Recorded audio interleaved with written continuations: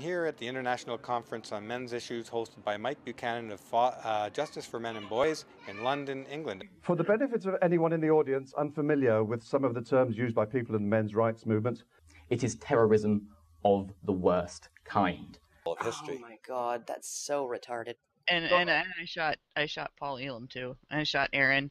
I shot everybody. We should stop at some point and actually, stop doing the autistic thing. Hi, my name's Mike. I'm an idiot.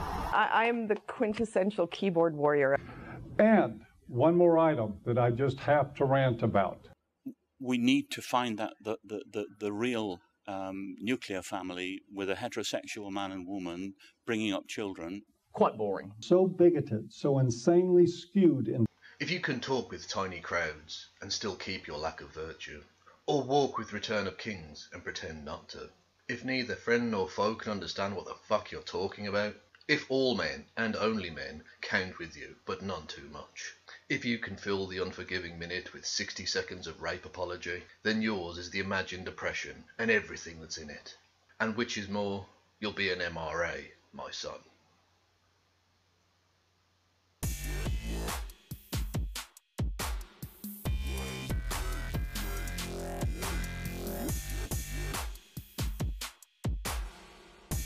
Hello there, hello there, hello there, and welcome to episode 29 of The Descent of Man-osphere, the series where I take you through the ways in which the Man-osphere and its utterly reprehensible douchebag inhabitants are trying to reverse human evolution and drag us all back into the fucking sea.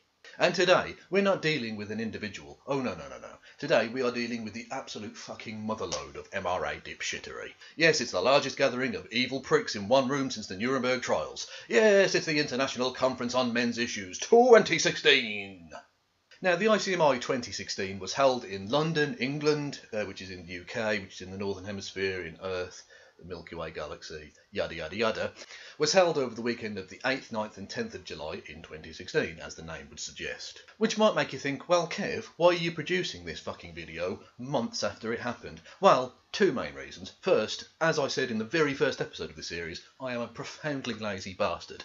But secondly, and more importantly, the MRM is such a disorganised fucking rabble, an absolute shower of dickheads, that they drip-fed the videos of the speeches at the conference and the interviews at the conference bit by bit on the channels, firstly of Mike Buchanan, I'll get onto him later, and secondly on the channel of Paul Elam. I will also mention him later on as well, trust me. So anyway, yeah, that's why it's fucking late, okay? Just deal with it, people. But the ICMI 2016 was attended by such luminaries as the aforementioned Messrs Buchanan and Elam. I nearly forgot their fucking names. Brilliant. Fuck it, that takes staying in there. Bollocks to it. As well as attended by YouTubers such as Dr. Random McCam and Spinosaurus Kin and Victor Zen. And the conference was even graced by the presence of two former inductees into this particular Hall of Shame in the forms of Goodfella and Karen Strahan. I nearly forgot their fucking names too. This is ridiculous. And this conference was just like every other gathering, either virtual or real, of MRAs, in that there was one particular topic on everyone's lips. Feminism. Feminism. Feminist. Feminism. Feminists. Feminists. But feminism. Feminism. Feminist. Feminist. feminists to The feminist movement is a feminist, but Feminists. Feminists. feminism. Only feminists. Feminist. feminism. Feminism and Feminism. Yes, feminism. Of course. That's what they always end up talking about. Now, whilst they did bring up other topics, things that, you know, their usual talking points and all the rest of it, there was basically a way of shoehorning in their hatred of feminism, because in the end of the day, the MRM isn't really a movement for anything. It is a movement against, a reaction against, a reactionary group against the advancements of feminism over the last, let's say, century and a half. And as ever with the MRM, the main kind of activists had to fleece their flock in order to try and get there, even though, really, they should do it on their own fucking dime, because most of them are right-wing dickheads who are against sort of, you know, people cooperating, because that's socialism or whatever. Please go to the low bar of this hangout, click on there and throw a little something in the tip jar for Steve. It would be very much appreciated. And I know Steve wouldn't pitch you that hard for the money, but I don't care. I will. We need to have these conferences, but we do it all on a shoestring budget. and we rely on support from generous donors. Now, given the high cost of the conference and the grassroots nature of the movement, we need your help to fund the speakers' travel and lodging. And I'm asking for your support to help me attend and document aspects of the International Conference on Men's Issues 2016. So anybody who wants to see me, Paul, Sage, and Hannah be able to make it to this conference in London, please donate to our Kickstarter and help us make it happen. And frankly, virtually all of the fucking people who had Kickstarters or GoFundMes or whatever to get there needn't have fucking bothered. Alison Tiemann was filming the event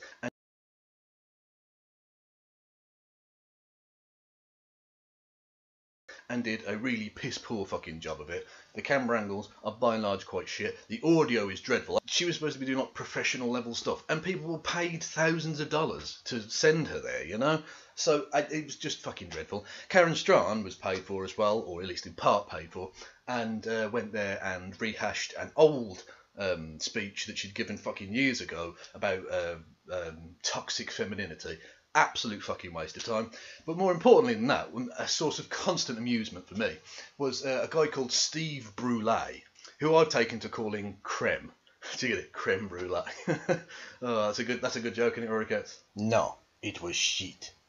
Everyone's a fucking critic, aren't they? But anyway, Creme, and I am going to fucking use that joke, so, you know, whatever.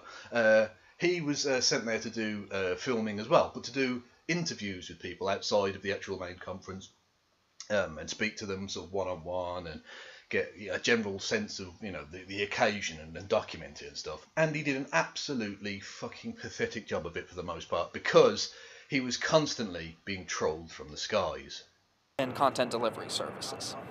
I apologize to the viewers again. We have a lot of airplanes going by, so we'll pause here for a moment and let that go by.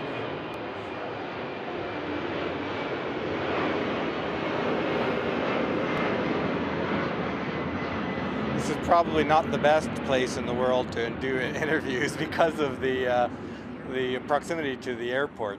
The first international conference on men's issues, and let's just let this plane go by. Lose your voice with the airplane going by here. We'll just let it pass for a moment. This example of one of those learnings. Most of the we might have to pause just because we've got another airplane taking off. Yeah.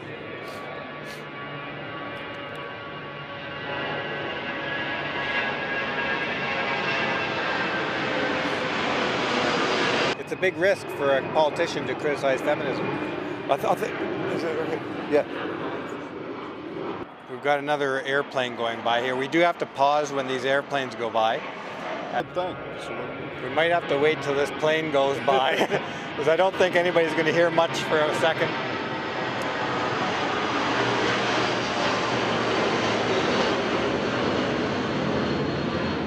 The jets have been a constant companion here over the past 3 days.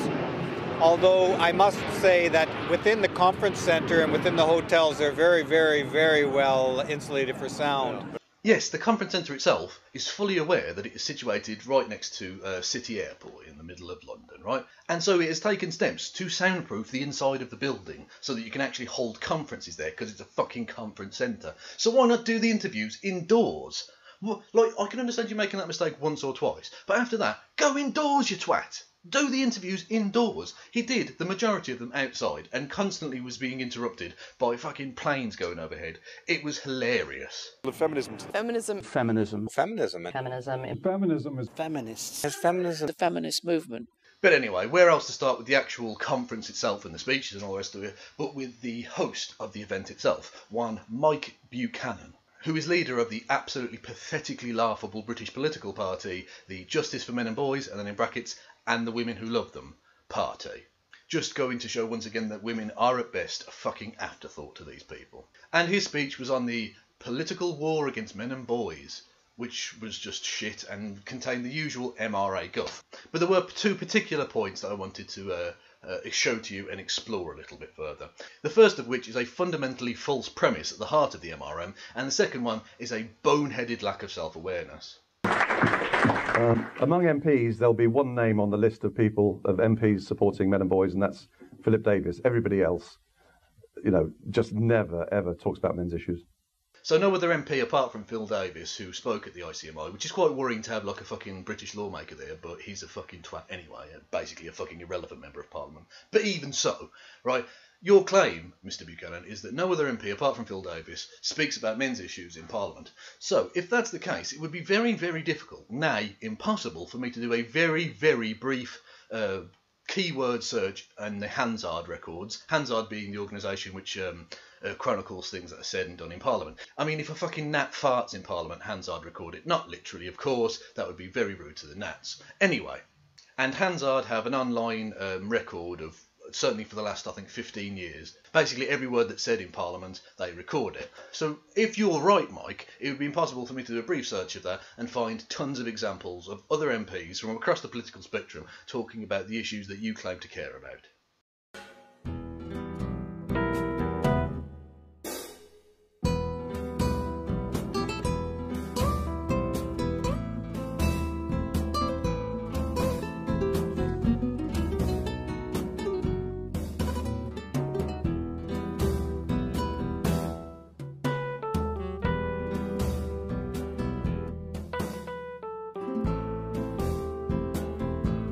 Oh, and there's more.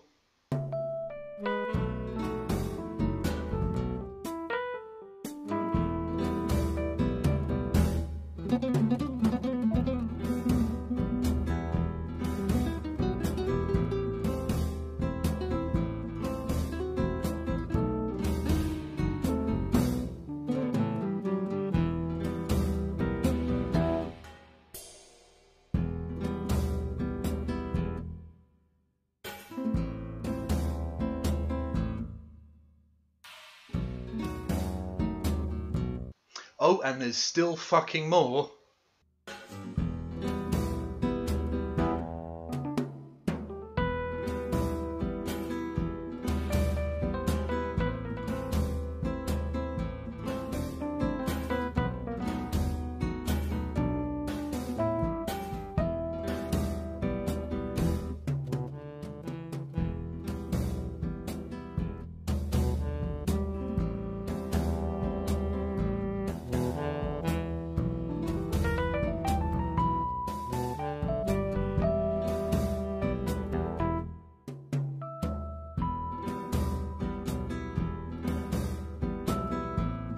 Do you want any more? Well, you're gonna fucking get some more.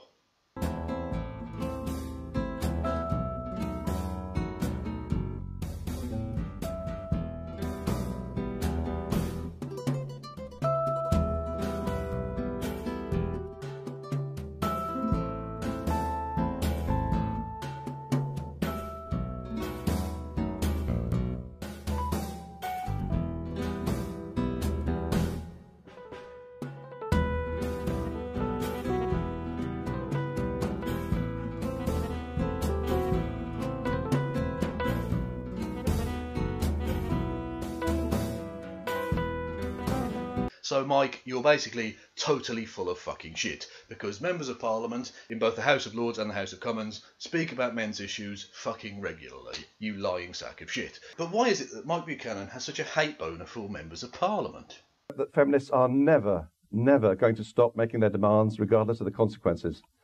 We must hold politicians to account for their craven capitulation to these damnable women's demands. The political class has not the slightest intention of engaging constructively with MRAs. Well, I wonder, Mike, why it might be that mainstream politicians want nothing to do with your movement. Let's see if I can find some examples from let's pluck it out of the air, a random MRA event, let's say the International Conference on Men's Issues 2016, totally at random there. If I could find any examples of hateful shit being spewed by activists within your movement that would make you toxic to a political campaign. In the refuge, when a mother would come in and say, he did this, he made me do that. No, you did it. You chose him. Now, once one understands these things, it becomes far more clear why, for instance, the feminists are so reluctant to talk about touchy subjects like the Rotherham scandal, the Cologne scandal, or any other situation of actual harm done to women and girls by members of the religion of special needs. We all laughed at... And one of the first things women voted to do was provide themselves with alimony so that they could rely on men's resources, and then started to vote for state spending so that the state effectively became their husband over time. And now they've turned the state into the father of their children. I think this is very much related to feminism, and that if you didn't have women voting to make these decisions, we would be living in a very different society. Marriage has been replaced by a legally uncommitted union of two equal partners, just like in the communist proletariat, in which technically illegitimate children are being born wholesale. Seneca Falls, I believe, was in 1852. It was 70 years after that before the 19th Amendment was passed, another 50 after that before the Gorgon of gender feminism rose its ugly head and started inflicting even more damage.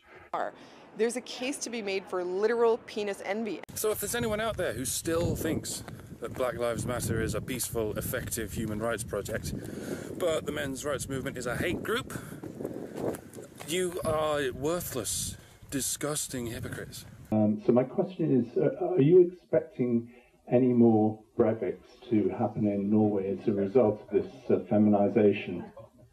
I argue that basically we live in a cultural communist society now.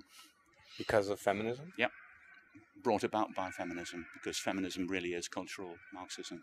No, I think in area after area, the feminization of workforces has been a disaster. I mean, So the stereotype about lesbians being fat and hairy is actually true. So the stereotype about lesbians being fat and hairy is actually true. Yeah, that'd be why no fucking politician worth their salt wants anything to do with you people, because you are fucking poison. You are electoral, cultural, social and political poison. Now, having mentioned Phil Davis there, he was the Conservative Member of Parliament who spoke at the ICMI itself, right? And he got something of a backlash from his fellow Conservative Members of Parliament, and quite rightly so, because one of the very few, in fact, as far as I could see, the only concrete plan that was actually put forward at this conference for trying to move the MRM forward in any way whatsoever was Mike Buchanan's suggestion that the next general election here in Britain, the, I think, 20 most marginal seats in the country are going to be contested by Justice for Men and Boys and Will Women Who Love Them, in brackets. And when I say a marginal constituency, I mean ones that are held by the fewest number of votes, and so those that are most easily swingable from one party to another, potentially, right?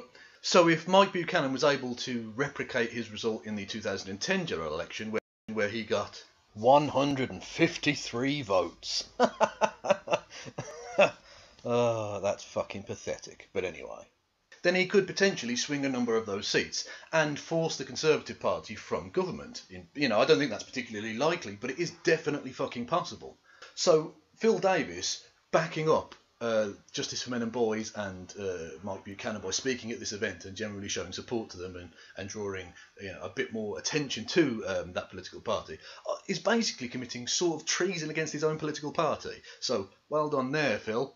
Because a number of those constituencies are held by a few dozen votes at best. So 100 votes, 200, 300, 500 votes could easily swing a number of those seats, and therefore put potentially Jeremy Corbyn into number 10 Downing Street as the Prime Minister, right? And the election of such a left-wing government would be the last thing that either Mike Buchanan and his political party, although he basically is his political party, but that's by the by, and Phil Davis and his political party would want. Which just goes to show again the capability that the MRM have of producing such epically, monumentally, spectacularly stupid levels of counterproductivity.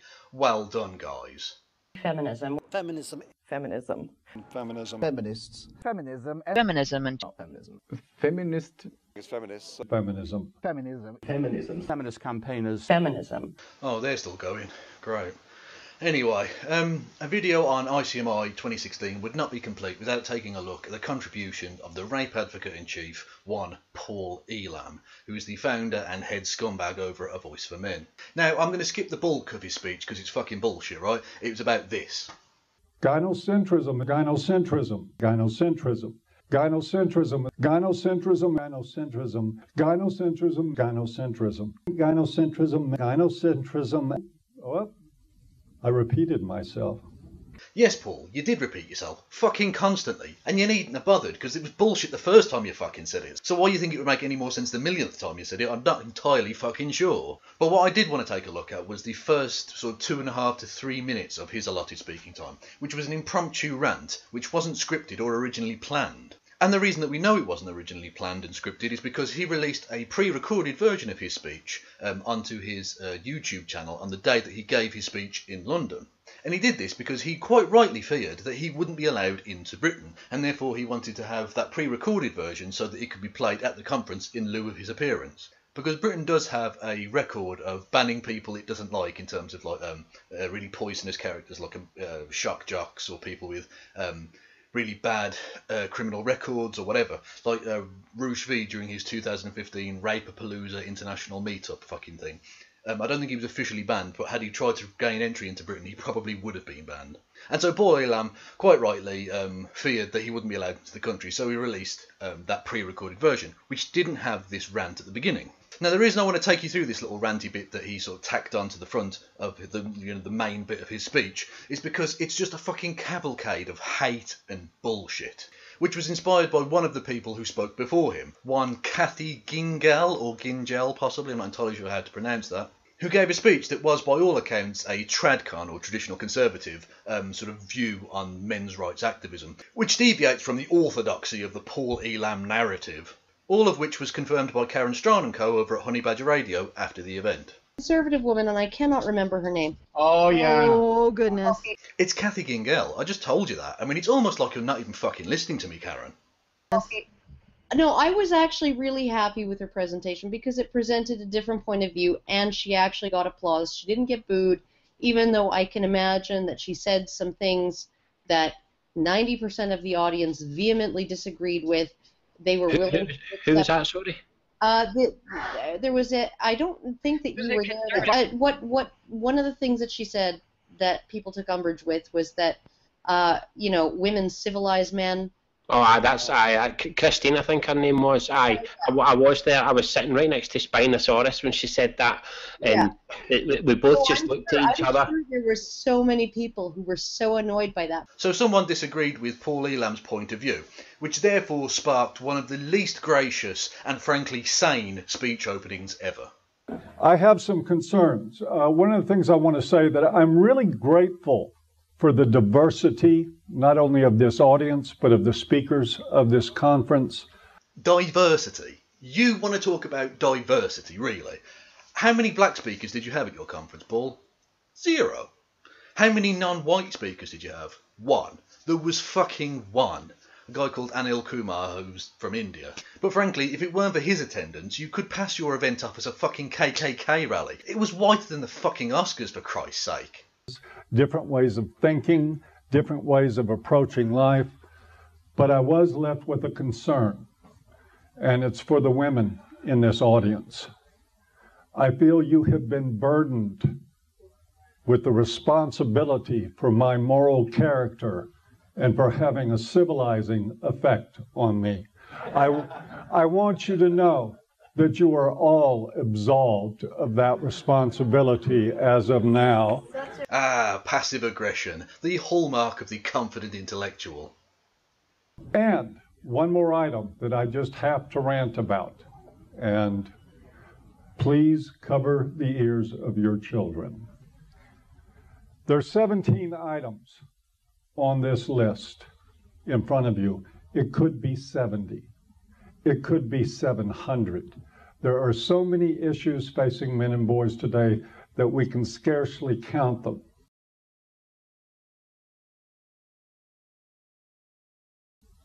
I want to say without equivocation that until I wake up in a culture where this is not looked at and shrugged, where it's not looked at and laughed at, where it's not looked at and have people tell me that I hate women.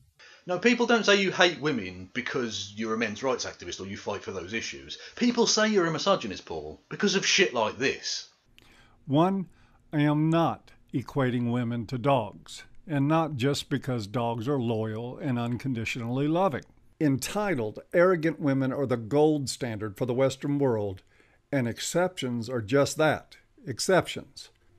And yes, by the way, I am saying that at least 80% of women are emotional reasoners and in their raw state are unfit for intimacy, consistent communication, problem solving, or being anything other than a life-sucking pain in the ass. You can get the fuck out of my house. And by the way, you can take that bitch with you because she's obviously of no use to me either.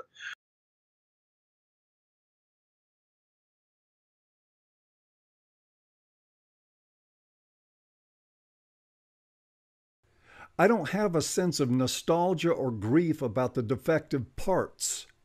They just go in the can with the rest of the trash. There is only one force on earth that can make someone see cutting a female tumor out as that big of a loss. Gynocentrism. And remember, don't stick your dick in crazy. First, as I've been going on about, drop the hate and embrace reality. All you have to do, though, is accept that you are weak and dependent on men and that your worth is largely measured by the cup size.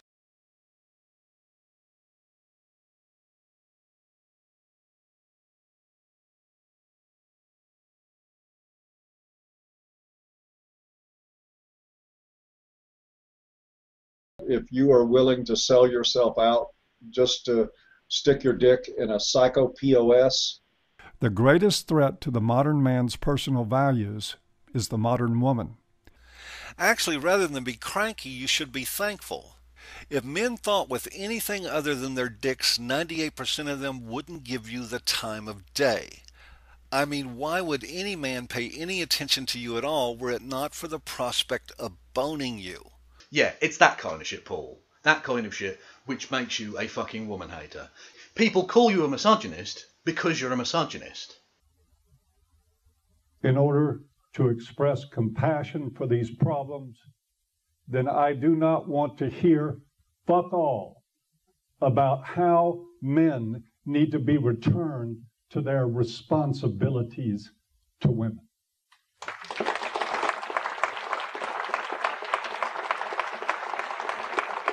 2 points, Paul. Firstly, if you love the diversity of opinion within your movement so much, why are you telling people what they can and can't tell you? Why are you telling them what you do and don't want to hear as the leader of their movement and stuff, if you're okay with other people having different opinions to you? Just a thought. And secondly, you might not want to hear about that, but you're fucking going to, you dickhead, so just get used to it. And anyway, that's the end of his hate-fueled diatribe at the end there. That was the totality of his fucking epic takedown of this conservative woman. But I just want to take you back for a second to what he said about diversity.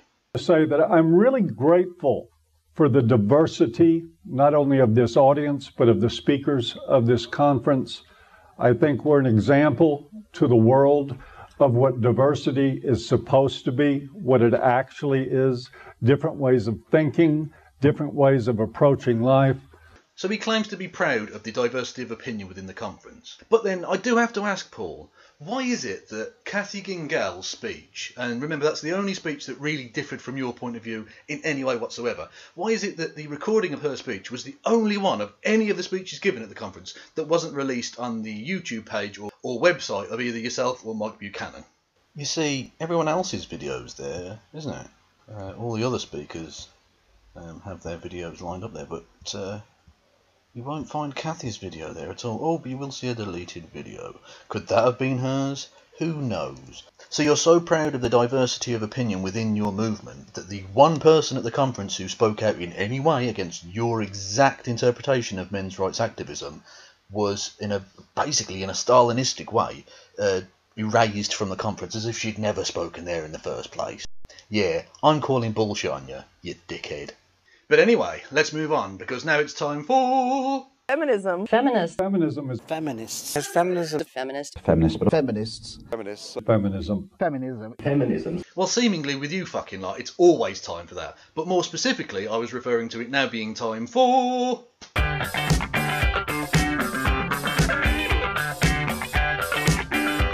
Yes, it's the inevitable bit about rape. Now, the following clip just goes to show how fucking crazy and delusional the men's rights movement is when it comes to the issue of rape. And the clip is from a speech given by Erin Pitsey at the conference. Now, to be fair to Erin, she is one of the very, very few MRAs who have actually done anything, really, you know, like real-world activism or actually getting out there and doing groundwork to try and change people's lives in any way whatsoever. That doesn't change the fact that she's a massive fucking arsehole as well. I'm just giving her some props for at least being an actual activist. And like I say, this clip is fucking delusional madness. From the moment a man stands accused, he has no human rights. All allegations across the Western world made against men, the victim, or the so-called victim, has to be believed. Right, there's 2 points with this, right. Firstly, your claim that men who get accused of rape have no rights whatsoever. That's fucking ridiculous. So what, like, the police are allowed to torture them, are they? The state removes their right to freedom of religion or something, yeah? No, obviously not. So clearly they do have quite a few fucking rights. Now, if you wanted to make the argument that there are certain curtailments of certain rights that you don't like or don't think is productive or fair, that would be one point. But to assert that all rights are removed is fucking hyperbolic, scaremongering bullshit. It's that kind of hyperbolic fucking nonsense, which means it's impossible to take the MRM seriously on this topic, because they have shown that they are either incapable or unwilling to discuss it seriously. So I'm not going to take you seriously. And secondly, Erin, in what fucking world do you live that you think that victims are always believed? Because that's bullshit, okay? Victims are often disbelieved. Victims have to run a fucking gauntlet of victim blaming and slut shaming and disbelief and all kinds of other rape apology. I mean, you guys should fucking know, because it's often you guys doing it. You fucking odious bunch of pricks.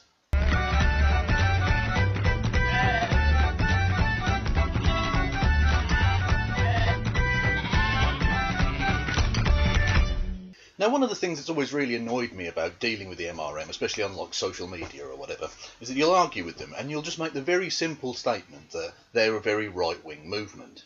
Then they'll come up with absolute fucking bullshit about how they're non-aligned and that they're, you know, oh, we're not partisan, we're across the spectrum, and it's all fucking shite. I think that's very true, and it's part of the whole program of the left, that if you can't depend on yourself, well, who do you depend on? You depend on the government. Which is why it's useful for ideological agitprop. Well, the word progressive, like all other progressive words, including the word progressive, it means the opposite of what it says. Progressivism is more or less very close to a mental disorder.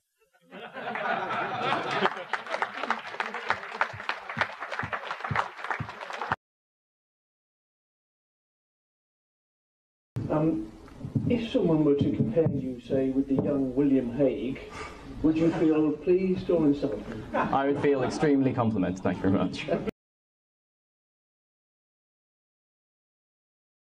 That this female majority was an intended result of the gender equality policy of the government.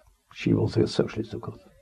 And I think also, I mean, what's been heartening is the number of women who are not following Hillary. But I think they'll be excused. Of course, always. Don't worry, it's going to be President Trump anyway.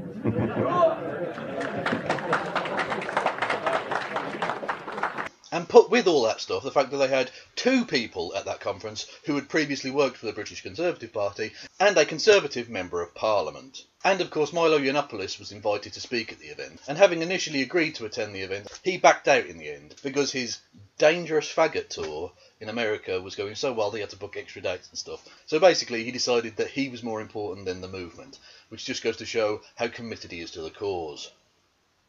Just admit it, guys. You are a very right-wing fucking movement. Stop pretending to be neutral. You're not. You bunch of fucking lying reactionary dickheads.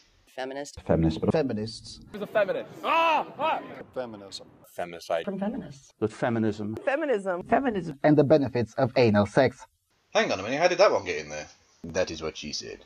Hey, Rory Katz, nice one. High five, high five. Ah, fucking hell, not that hard. That is also what she said. Hey, nice one, high five. Oh, for fuck's sake, Rory Katz, you don't know your own strength, you, do you? Fucking cat. Anyway, that's just a normal interaction there between a man and a cat. I don't know what you're talking about.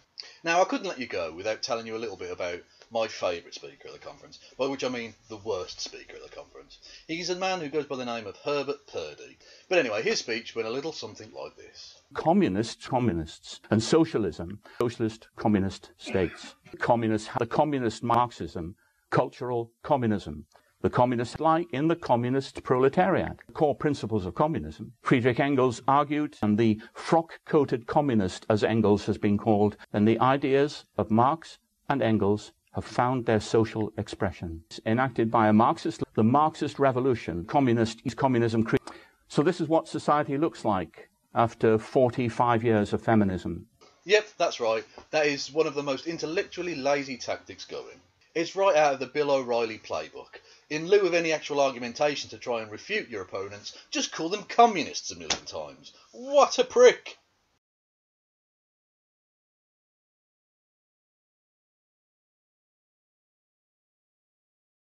But anyway, let's wrap this shit up, shall we? Because I am fucking done with the ICMI 2016 by this point. And I'll do so by telling you about someone who was planning to attend the event but then didn't, one Sargon of Akkad. I contacted him on Twitter and asked him why he didn't attend in the end, and he replied with this. I had a few family things to do, to be honest, mate. Try to go easy on them. I think the ICMI is an important thing.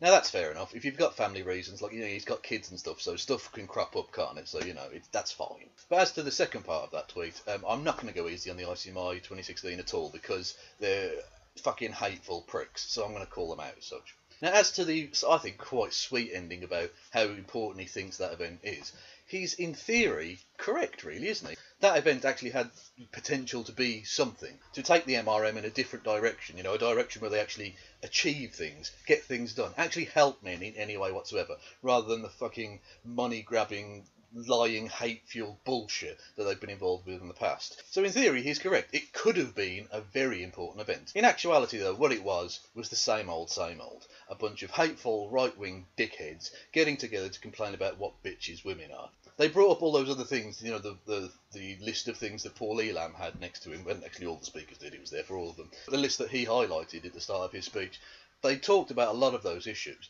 but only as a conduit to then complain about feminism or how modern women aren't what they want them to be or whatever. So you know what?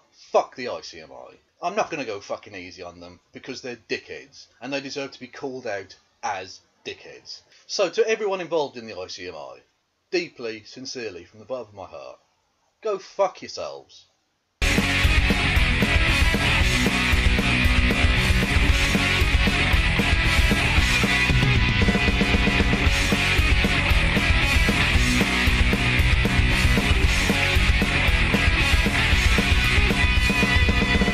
Saw a werewolf with a Chinese menu in his hand, walking through the streets of Soho in the rain. He was looking for a place called Miho Foots. Gonna get a big dish of that beef chow mein. Oh, werewolves of London.